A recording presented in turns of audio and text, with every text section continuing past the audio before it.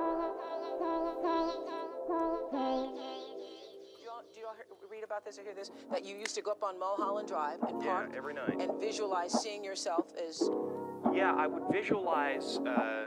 This is when you were broke and poor. You know, right, having directors interested in me and people that I respected saying, you know, I like your work or whatever that is, and I would visualize things coming to me that I wanted or whatever. Drive home and think, well, I do have these things. They're out there. I just don't have a hold of them yet, but they're out there. I wrote myself a check for $10 million for acting services rendered, and I gave myself 5 years, or 3 years maybe, and I dated it Thanksgiving 1995. Just before Thanksgiving 1995, I found out that I was going to make $10 million.